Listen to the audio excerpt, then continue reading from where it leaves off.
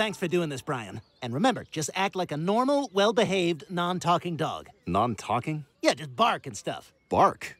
Jeez, it's been a while. Let me give it a try.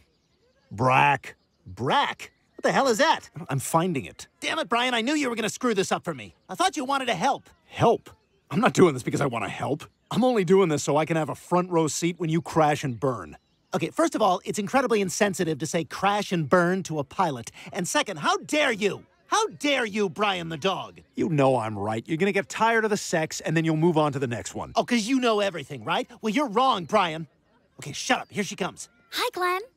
This is Dexter. Aw, and who's this little guy? This is Harvey, named after Weinstein. Because you can see his balls when he answers the door. I may be dating myself, but in the 90s, the funniest thing you could do was show people your balls. Can you start talking now, please? Sorry, I couldn't hear you because my dog was licking my ear. Oh, thank God.